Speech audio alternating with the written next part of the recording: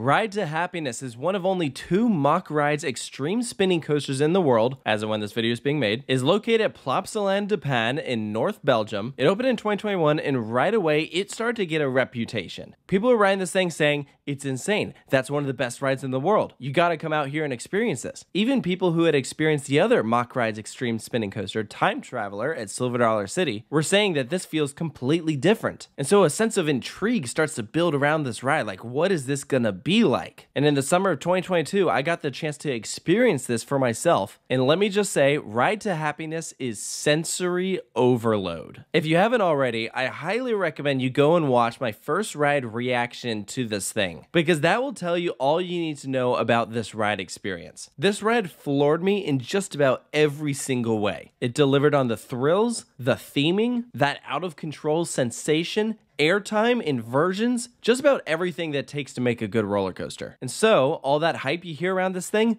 believe it. If you're a diehard roller coaster fan, this needs to be at the top of your bucket list. So what I'm going to be doing in this review is walking through the entire ride experience. I'm going to do my best to tell you what you can expect, but at the same time, nothing can truly prepare you for what to expect, because every single time you ride Ride to Happiness, it will be a different experience. I got about a dozen rides in on this thing, because I couldn't get enough of it. And every time I sat in a different seat, every time there was a different amount of people in the car, the cars were weighted different, so it spun different directions. When you take an element forwards or backwards, sideways, whatever it may be, you get a different sensation. There's so much going on here that it takes a lot to process what just happened to you. And to understand why Ride to Happiness is like this, you first should have an understanding of how this ride functions. So the MACK Rides Extreme Spinning Coaster was introduced in 2018 with Time Traveler at Silver Dollar City. And the whole idea with it is that we hadn't really seen these large-scale thrill rides that had rotating vehicles that were sending you through inversions and over launches. And so MACK came out with this incredible technology, but Silver Dollar City, being a family thrill park, said we don't want to have that crazy, like out of control teacup-like spinning. So they worked with MACK to develop this giant magnet that is underneath each of the 4 cars that dampens your spin. So you will still get that awesome rotation that you love, but it won't be going out of control. So then fast forward to 2021, Ride to Happiness opens at Plopsaland De Panne. It has these same cars, same exact train setup as Time Traveler, but with 2 differences. 1,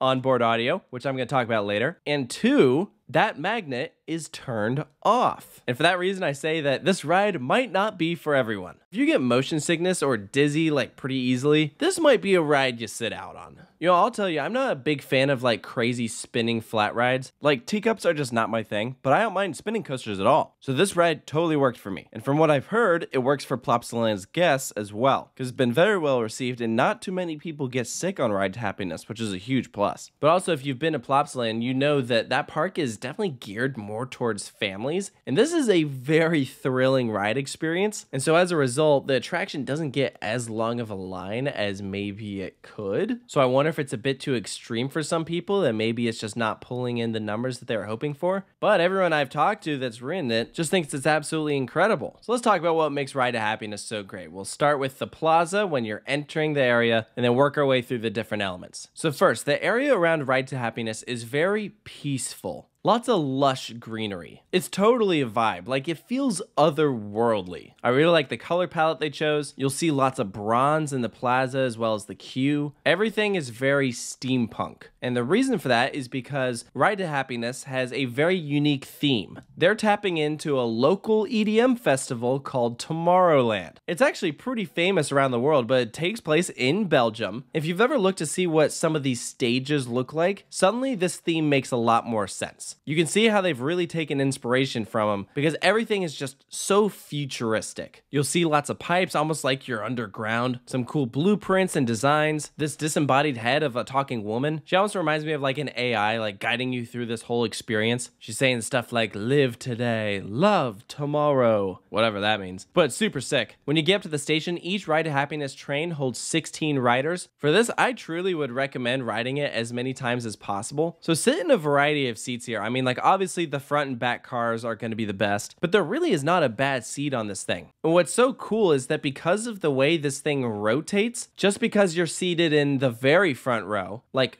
facing the track when you're departing, does not mean that you'll be facing the track the whole time. You could be facing backwards going out of the station, and then one element in, now you're facing forwards for like a good portion of the time. It truly is something else. That's why I say it's so re-rideable. So let's dive into these different moments. So first, when you come out of the station, you go into this epic JoJo roll. And this is so weird. In the front, you really stall out more. You're getting this crazy hang time. You're just dangling upside down. But in the back, you go through it pretty fast. You actually kind of whip through it, and then you come to a stop at your first launch. At this point, something that you'll have noticed is that the onboard audio has kicked in, and this really adds to the experience. This music throughout the ride is so good. And probably the reason that it's so good is because it was created by legendary composer Hans Zimmer. He made it for the Tomorrowland Festival, and this is an excerpt from it. It fits with the layout so well. I actually had an interesting experience where one time I rode Ride to Happiness without the onboard audio, and it was a little weird. It didn't feel right. Luckily, at the time I did it, I was only in one row. It worked every other time, which was great. It's just this really epic track. It is kind of interesting that it's an EDM festival and they didn't choose to go with EDM music, but I'm not mad at all. I loved this. So after that JoJo roll, you're sitting there for a couple seconds. You're probably still going to be slightly rotating just as you're dying down for that momentum, and then your launch kicks. And this is actually really powerful because what happens is you start to accelerate gradually, and then partway down the launch track, there's this whip where all of the cars just suddenly flip to the side and you start spinning rapidly. It is crazy and it totally catches you off guard. Like, I don't even know how this happens. I'm not sure what they did that would cause each of these vehicles to just whip so suddenly, but it makes this launch so memorable, really catches you off guard, and then you rise up into this raised section, kind of a prolonged top hat. We actually did a whole interview with the lead designer from Ride to Happiness. It's a great video. I highly recommend that you check it out. He talks about some of his inspiration when he was creating the layout. And he said that he wanted to recreate Time Traveler's first drop, which is out of the station because they had terrain to work with. And here in Belgium, it's flat ground. So to create that first drop, they had it rise up into this top section. You get crazy ejector airtime going over the top. There's this slight outer bank as you go to the side, and then you just get pulled down this first drop. And this is so steep and it is wild, especially if you're in the back row. You get yanked so hard, and depending on which way you're facing, it's a completely different experience. I've done that drop forwards, backwards, sideways, or some combination of the three, because you might start facing backwards and then you end facing forwards. It's unbelievable, and each element is like that. Following that drop, you have a banana roll. This is the first banana roll we've seen on a spinning coaster, and it is very disorienting. Honestly, most of these elements are very disorienting, especially the first time that you ride it. You're gonna have no idea what is going on, and that's what makes this such an insane ride experience. The more you ride it, yeah, you do get a better feel for it, but it still has that randomization to it. I mean, like one time, we had no one sitting behind us, and so the vehicle was extremely off balance, and so we were spinning like crazy during the end section of this ride because we just like hit a point where the vehicle just could not stop sending us around. I'd never experienced anything like it. This vertical loop is very cool. This is not the first time we've seen a vertical loop on a spinning coaster. I know this is something that is also on Time Traveler. I do prefer this one because I think it's a bit more disorienting. Right after you enter this very large corkscrew, this was one of my favorite elements on the ride, especially when you take it sideways because it feels like you're doing a backflip. It is so bizarre. And really, there's no bad elements on Ride to Happiness. Each moment hits, has great forces, the pacing feels right. I could go on and on about just how well designed this ride is. I also like this part because visually it's very cool because it's located partially over water. Essentially, this whole front half has water right below you. This coaster also goes over another ride in the park, so you could literally be sitting on a boat and then look up and see Ride to Happiness going all around you, which is pretty cool. Following that corkscrew, there's this twisted airtime hill. You rise up and then get thrown to the left. You hit a great moment of airtime at that peak, and then when you're coming out of that, you have like a second to regain your composure, but it's only before you hit your second launch. And this is really great. So this is a rolling launch because obviously you don't come to a stop right before it, which is something that is different from Time Traveler. So it really keeps with that pace that you're going at, and there's an airtime hill in between. So it's insane because you're building up even more speed while getting ejected out of your seat. And you know, in the past with some other MACK roller coasters, I've said that their launches feel kind of forceless. These do not. These are awesome launches. Absolutely no complaints from my end. And I truly do think that a good reason for that is because you're rotating. It does nothing but enhance your experience. Part of me has thought about what this layout would be like if you didn't have rotating vehicles. Like, would this coaster be anywhere near as good if you weren't spinning? And I really do believe the answer is no. Like, it's a great layout, don't get me wrong, but I love how that rotation disorients your senses, keeps you guessing. It's one of those things that you get off and you're like, now that is a roller coaster. One of those moments in particular comes straight after that second launch. I don't even know how to describe this element because I had never experienced anything remotely close to it. It was by far the most disorienting moment of Ride to Happiness. When we talked to the lead designer, he referred to it as a double inverting dive loop. In a way, it kind of reminded me of the flying snake dive on Storm Runner at Hershey Park, but considering that ride does not have rotating seats, it does not feel the same at all. That means the only place in the world that you can experience this sensation is on Ride to Happiness.